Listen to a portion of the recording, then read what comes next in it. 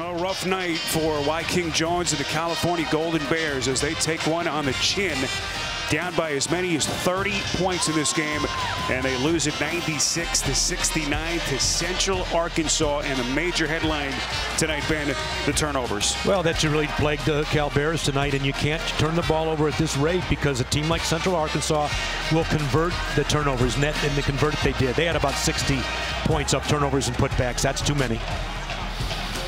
The Central Arkansas team so lethal inside and out, and really starting to make a name for themselves around the country. They have. They're a well-coached team, but they're also a team that's played a heck of a schedule, and they've been knocking at the door. Really had UCLA down and on the ropes, but this time they came out there with a vengeance, and they did it with their leading scorer not having the kind of game he's had. But Jordan Howard certainly showed everybody why he's one of the top scorers in the country. But Cal's got a remaining schedule coming up. They're going to have to bounce back in a hurry. Can't feel sorry for themselves. San Diego State coming up, a tough game on the road, and a couple of teams that are having good seasons.